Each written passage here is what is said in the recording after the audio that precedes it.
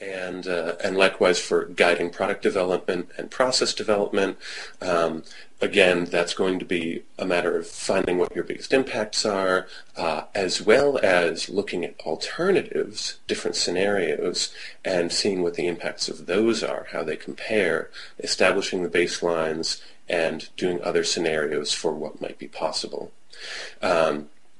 So those three are kind of all at the same level. And then the highest level of detail and depth that you need is supporting product certification. And right now there aren't any widely used certifications that require life cycle assessment, but there are some that do exist, and others that are on their way. And so it's going to be a bigger thing as time goes on.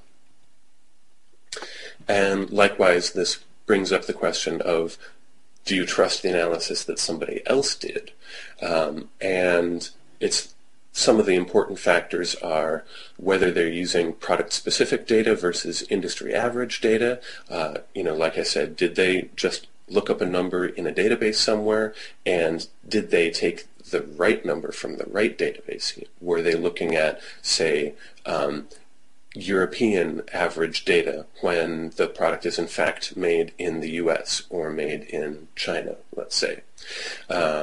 And whether it's prepared by an experienced practitioner, because LCA does have a lot of subtleties to it, and to do it requires a lot of assumptions. Inherently, you have to make assumptions at various points along the way, and an experienced practitioner will make more intelligent ones than someone who's new at it. And a big factor in whether you trust the analysis is whether it was done to certain industry standards. There is an international standard, ISO 14040, and that's basically the bar by which a credible LCA is measured.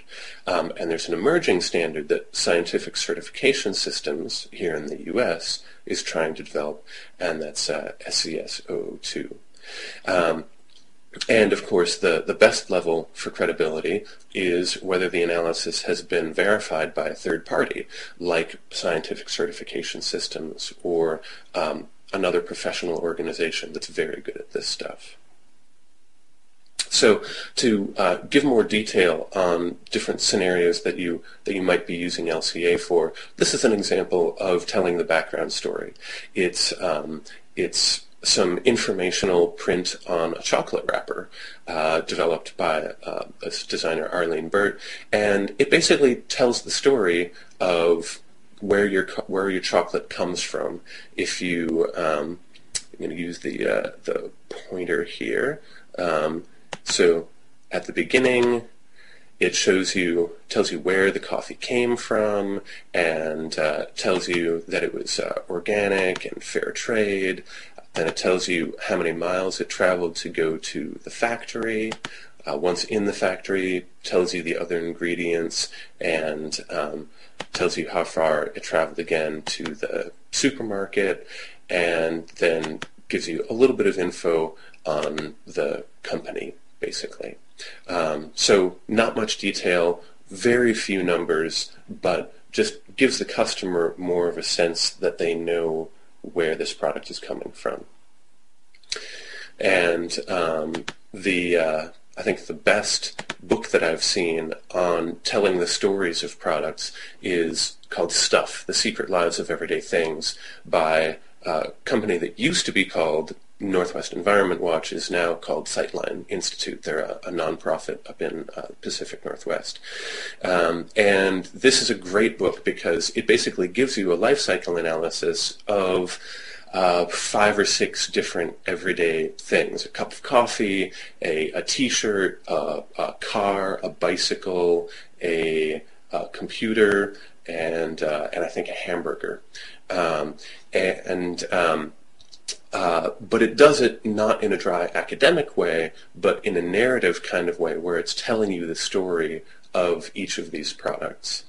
It's a bit dated now because it's 10 or gosh, almost 15 years old, but I still have yet to see a better book out there. And so that's telling the background story, identifying the biggest impacts.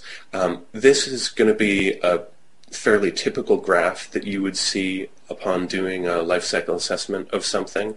Don't worry about the different colors in the bars for now, but basically all the different bars are different components in the manufacturing of a product. In this particular case, this is a hairdryer that I did an analysis for a company a couple of years ago. And as you can see, basically 3 of the components are by far the biggest impacts. And so if you're trying to make decisions about product development or process development, then those are your 3 biggest targets. And the units of measure that are used for this scale are what's called millipoints. And that's a made-up number, basically.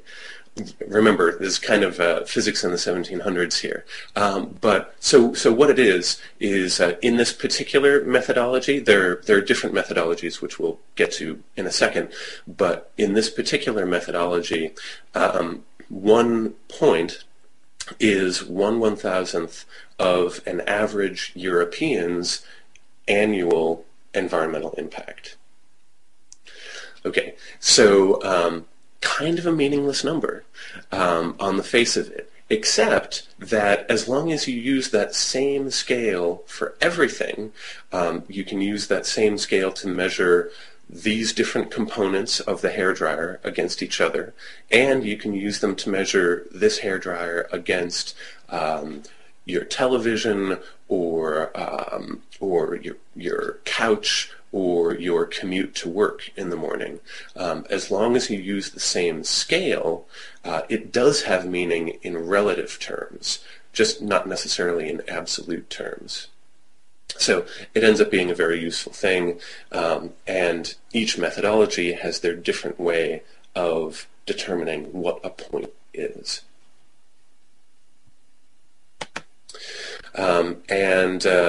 So this is that same hairdryer, but all of the bars from the previous screen are wrapped up in here. So this is all of the manufacturing of that hairdryer.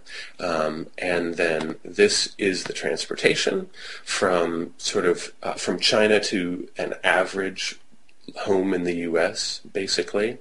And then this bar over here is the electricity used during the life of the hairdryer. So if you were looking back and trying to see, okay, what are the biggest impacts, what are our top priorities for changing the design of this hairdryer, you might think that it was this or this, but in fact, those are still both irrelevant compared to the electricity used during the product's life. And so that would really be the top priority. And for establishing baselines, these are different kinds of packaging for that same client that I analyzed.